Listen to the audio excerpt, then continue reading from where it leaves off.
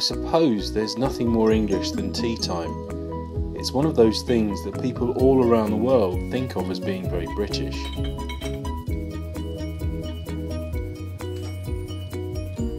Maybe it comes from the days of the Empire, when we had colonies in far-off places like India and the Orient, where tea's traditionally grown. I just can't start my day without a good strong cuppa. I also really like one by the fire in the evening. I've got a favourite mug. I've had it years. It's just the thing for the perfect cuppa. Everyone likes their tea in a certain way. For me, it just can't be any old brew. I like it strong but milky. The milk has to be poured into the cup first and then the tea added to it.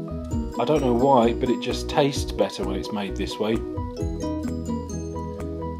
I don't take sugar. I like my tea just as it is, all leafy and aromatic. A cup of tea on its own is great, but it's even better with a biscuit or a nice slice of cake.